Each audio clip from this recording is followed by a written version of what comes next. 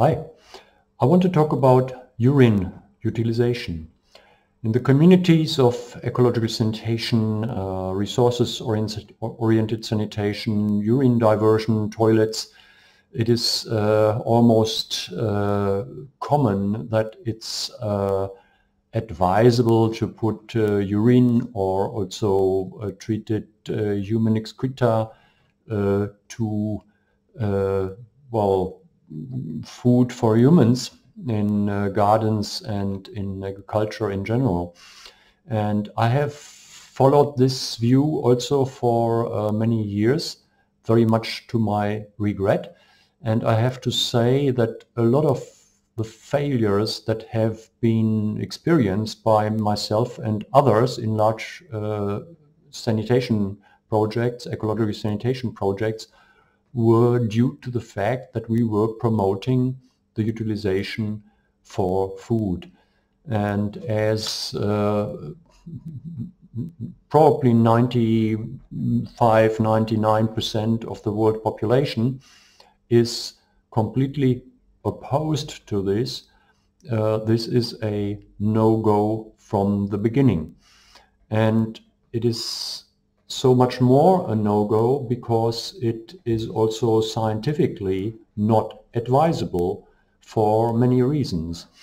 Reason one, we have pharmaceutical residues in urine, so the pharmaceuticals people take, and that includes the contraceptive pill, will mostly end up in the urine, and well, about half of the pharmaceutical residues is biodegradable in some way, but the other half is really not going to degrade in normal circumstances. And it's very clear that if you put urine in whatever form diluted to your vegetables, you will find these pharmaceutical residues in the fruit, in the crop, and especially leafy fruits like leafy crops like salad and so on will accumulate it because the water is evaporating and the water is well, taking up these pharmaceutical residues. So that's point one, and that should exclude it already. And there is no such thing that after 6 months these things have degraded. That's complete nonsense. There's absolutely no legitimate research that can show that. To the contrary, we have shown in years and years of research of urine utilization that I was really promoting, as I said, and it was always frustrating that really so many of the pharmaceutical residues are not reacting to any treatment. Not to say that in a very good soil with lots of fungi, a lot more degradation may take place, but that's a different story, and still I would exclude human food for the moral utilization of urine. And by the way, of course, I'm pro using urine, but in a proper form. So then the next point is people will not accept it anyway. But also we had one project in Eastern Europe, and we were also promoting utilization of human urine for vegetable production, because fertilizers are very expensive for people. And so one old lady was using urine on her commercial garden. Was not a big enterprise, but she really relied on this garden for her livelihood. And when people understood that she used urine on the garden, then people didn't buy her vegetables anymore.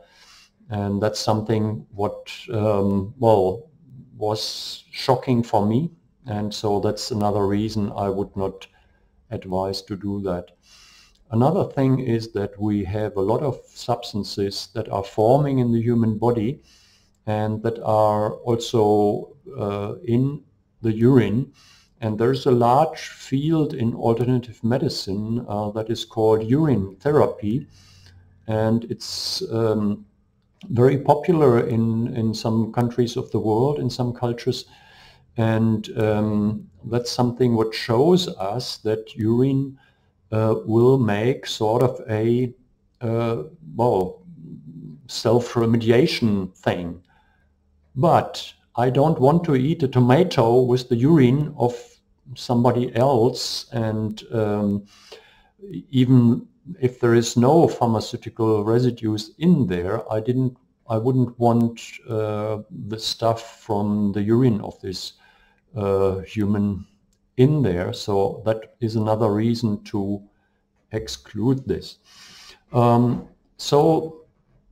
Well, the same applies basically for human excreta in general.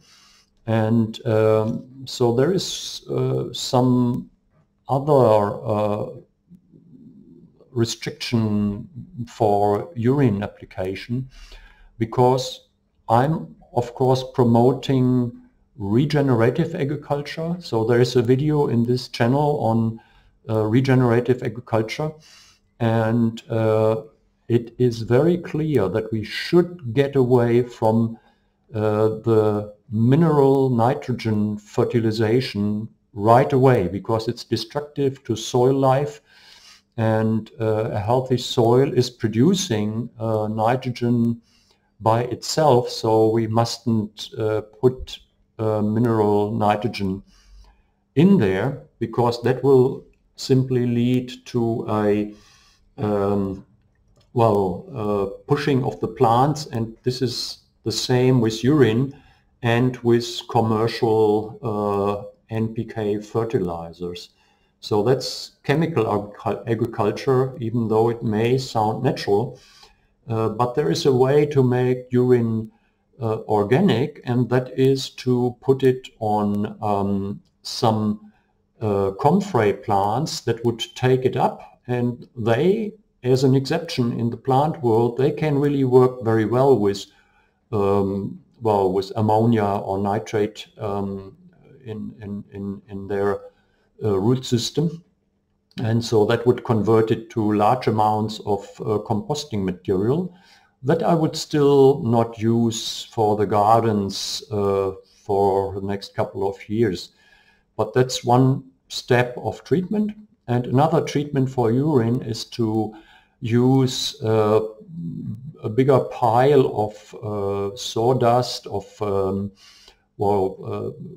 wood chips, and they must be pretty dry, must be protected from rain, and then urine can be percolated over it in a way that there is some containment below, and the fraction that is sort of trickling through will be put back on top. Could be done with a pump if it's a larger system. And so this would be composting the urine and make it organic fertilizer. And as I said, still for reforestation, industrial crops, also fodder crops. And you will need around 200 kilograms of wood chips or woody materials, dry woody materials, to treat the urine of one human. And that's something what is sounds a lot, but the woody waste is abundant in agriculture, like straw and all that stuff that is burned in many parts of the world, unfortunately, what is crazy. But then you can really add this to a good soil and improve that one with a lot of composted woody material that gives rise to the fungi in the soil, and those are essential for making the soil very, very much productive. So these are two ways for utilization. And in total, to sum up, humans are not producing that much fertilizer, and this is something where we can really see that it's something where the animals make a lot of manure, if they are kept in cages, and we should free those animals, put them onto pastures in rotational grazing, so that would be the ecological sanitation for animals, and at the same time we don't have all these huge amounts of manure that are a big problem in many parts of the world. But humans are producing only 10 to 15% of the fertilizer needed around the world. All right, so that's so much for now, and yeah, feel free to discuss. The German version of this video was piquing a lot of discussion, and I hope to get in touch with you to get your views. Thank you very much.